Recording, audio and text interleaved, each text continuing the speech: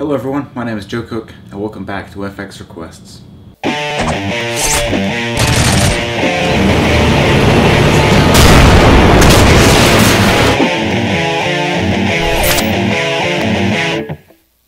I've been gone a little while, but as requested, in this episode I'm going to show you how to make and use your own stock footage.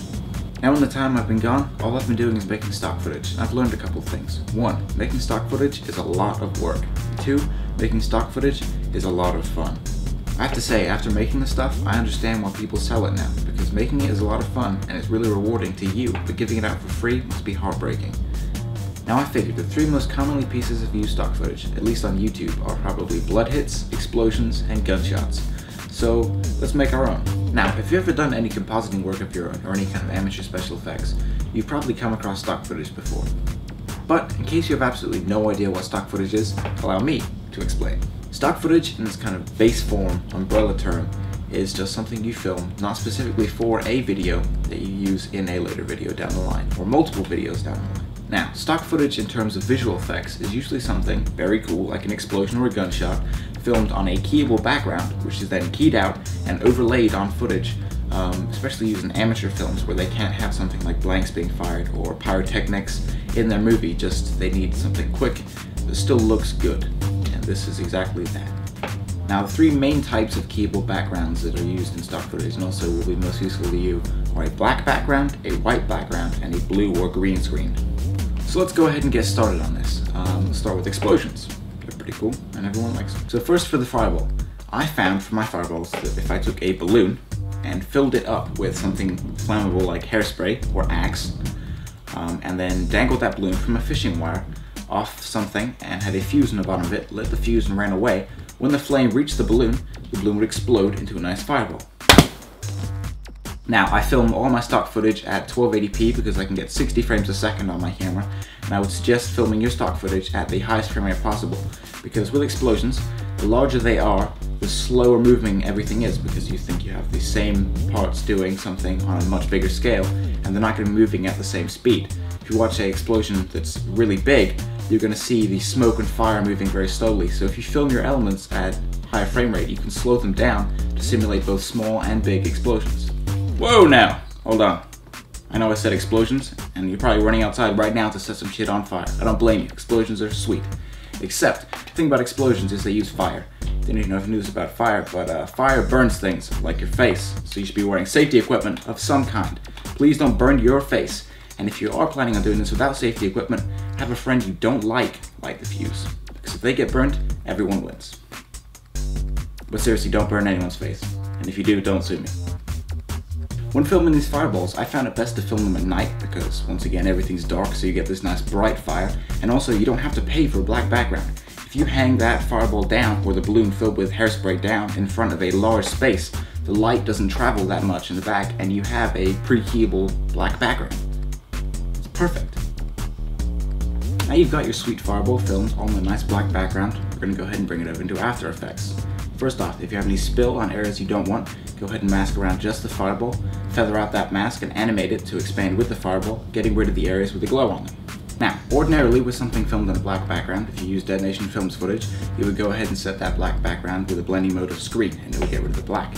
Except, we're not compositing this to anything yet, we just want the stock footage. So, unfortunately, screen only uses a layer below it to make its alpha channel. So if you have something with a blending mode of screen with nothing else beneath it, then there's nothing to key out.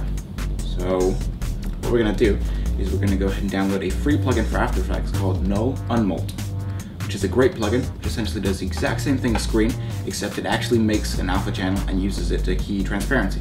So once you've gone ahead and put Unmult on there, you should be able to toggle your transparency options and you'll see that you just have your fireball, no black background at all.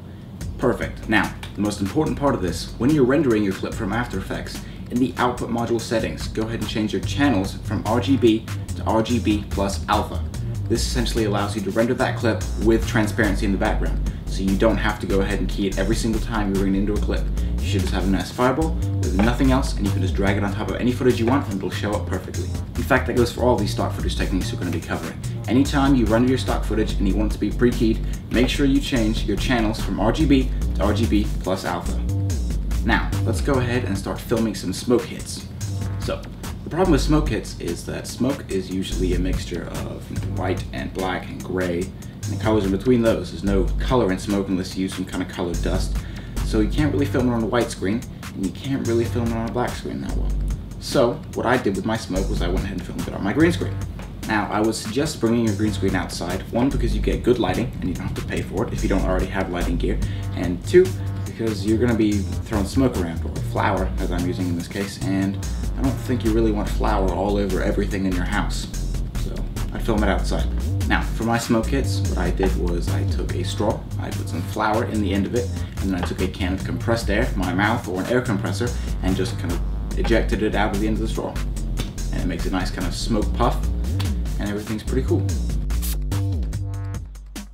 While I was out there with my green screen, I took this thing I made, which is basically just a cheap trash can with the bottom cut out and some kind of like elastic bungee cord and some kind of plastic container in the middle.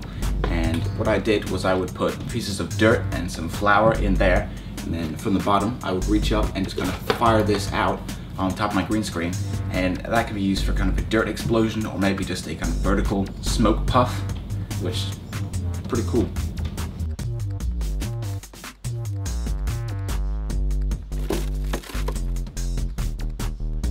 Once I had filmed my smoke and dirt footage on my green screen, I went ahead and brought them back into After Effects, then put the key light filter on and keyed out the green screen. Now, if you've never used Keylight before, Video Copilot has a great tutorial on using it. There's tons of them on the web, and I'm sure you can find one that'll do a much better job than I would do showing you how to use it. But I found that since smoke, has this kind of transparent effect to it anyway, I found that messing with these screen matte settings, especially the D-spot, softness, and black and white settings, were really helpful in getting a nice, clean kind of key on the smoke itself. Dirt wasn't so much of a problem, so you shouldn't have any problems with that. Again, once you're done with that, go ahead and render it out. Channel settings, RGB plus alpha. Alright, now for our blood footage. The problem I had with this was I didn't have a white background like I do a green screen, and at no point in the day is it really completely white outside. So what I did was I took some poster boards and I taped them to the front of cardboard boxes and made a kind of longish, but not too high, kind of white screen, essentially. Once I had my white screen set up, I went ahead and took some plastic tubing, put a little funnel on the end, and I filled it up with fake blood. If you don't know how to make some fake blood, I do cover it briefly in this episode of FX Request right here. Once I had my tubing filled with fake blood, I simply made sure that the exposure settings on my camera were enough to where the screen was completely white, but I could still see red liquid against it. And then I took either an air compressor, a can of compressed air, or your mouth, and just blow that blood right out of the end. Make sure not to put too much fake blood in your tubing, or else it just kind of comes out in a jet, which isn't too realistic for the blood burst. Maybe a blood squirt would work, but I was trying to make bursts, so I found that putting just a small amount of fake blood in there, I was able to achieve the effect. Make sure that you're pointing horizontally along your screen so that the blood kind of ejects out and not up, where it's not going to be on your screen. And also make sure that you do a quick burst. Don't hold it down, or else you will just kind of get a nice like spurting effect, but not really a burst, which is what I was aiming for. Okay, now we bring our blood effects footage into After Effects again, and go ahead and mask around your white screen enough to where you just have the white screen and the blood burst effect happening. And then take your footage, and this time we're going to use null unmult again, except we're going to do something a little differently. Go up to Effects, Channel, Invert, which essentially switches all the colors. So you should have now a black background with some kind of blue blood instead of red blood on there. And now go ahead and apply the null unmult filter, which will get rid of the black there, and go back up to Effects, Channel, Invert again, and you should just have your red with the background keyed out. Once you're happy with your key, that's okay. Go ahead and render it out. Remember, output settings, change the channels to RGB plus alpha. Muzzle flashes can be tricky. Ideally, I'd like to just go out at night with a real gun and fire that real gun on the black background that is just night, and mask and key out that gunshot and have a perfect muzzle flash right there. Except, I live in a rural neighborhood, and it's illegal to fire guns. Plus, it's dangerous, and can't really do that. Don't want to go to prison. So I found two unique solutions to this. One of them you can make by yourself without filming any other stock footage, and one of them you can actually take previously filmed stock footage and turn it into that. Method 1, we earlier filmed some smoke footage on our green background, and with that keyed out, what I found is if you take 2 frames of that, one more at the beginning, and then the next frame after that, and go ahead and tint that kind of an orangey color, add a lot of glows, duplicate it, and blur the one behind it, and just have a quick flash like that, you have a pretty convincing gunshot. In fact, it looks almost exactly like the ones they did in Action Essentials 2.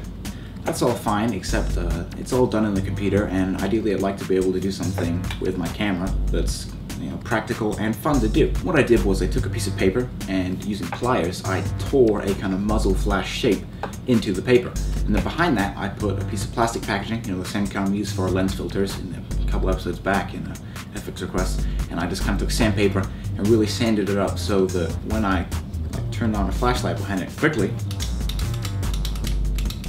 you can see that the light is diffused nicely across that shape and it's isolated and masked just to the muzzle flash shape I took. I filmed this in complete blackness with my camera so that only the muzzle flash area would show up, and then again I just masked around it and keyed out the black using null unmult and rendered it with alpha, and I had a pretty convincing looking gunshot. Now, something I discovered that's really cool is that while I filmed things like the blood footage going one direction and it was just kind of a burst going from one side of the screen to the other, I found that once you have them pre-keyed, you can combine multiple elements you filmed. So I could have two of the bursts going both ways, which makes more of a realistic kind of front burst effect. I could put multiple different takes in there so I have more blood than I wanted or less blood, and I can control the different opacities, the blending mode, to make really any kind of stock footage effect I want with that blood. And the same goes for fireballs. I know I have a small fireball explosion, but if I put lots of them around, I can make multiple explosions like a propane tank's going off or something. Again, it's all kind of down to your imagination and the effect you're trying to fill. And the same goes for smoke.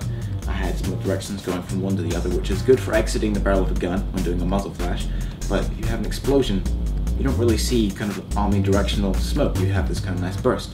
So I took multiple ones, kind of kaleidoscoped them around so I had the same smoke burst going off at different kind of timings, added in some other ones, and you can make a nice kind of circular smoke burst which can go along with a grenade explosion or something like that. And again, it's a lot more efficient than just filming one element and only using it for what it is. You take them and you can make any amount of elements you want with that one. So now you have all your individual elements filmed. Now the thing is, if you're making some kind of explosion or a gunshot, you don't ever want to just have one element. You want to have multiple elements working together to create the effect. So if I was doing a gunshot, I would have the muzzle flash that we made, footage put on top of my gunshot, and then behind that I would have one of my smoke bursts and maybe another kind of light burst I put in After Effects. And again, I would take some shells and film them on a green screen and have them ejecting out of the side, and I would just really use all the elements I have to combine to create an effect. And think of these stock footage things you're filming as little pieces in a jigsaw puzzle, and you don't want to just have one piece and say you're done. You got to put multiple pieces together, and eventually when you have enough pieces in the right places, you're going to have a nice picture that you can see.